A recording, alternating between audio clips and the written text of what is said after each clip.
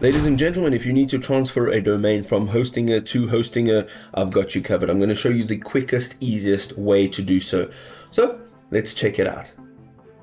So what you want to do to initiate the movement of a domain from one Hostinger account to another is go over to your homepage and you'll see domains. Now, if you have multiple domains, you can go to the left-hand side and you can access them here.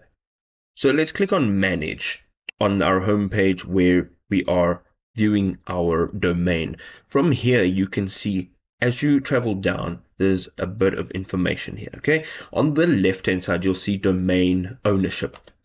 Now, once you're in domain ownership, you have a few options. You want to go down here and it says move domain to another Hostinger account, and you're going to initiate domain move. Over here, you are going to add the email address of which you want to move to.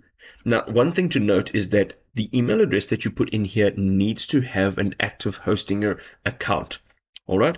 And what will happen from here is this account will get a request to have a domain moved over, and you will just go through the process of entering in your details, such as your personal details, your first name, second name, and your physical address, and the movement will then be approved.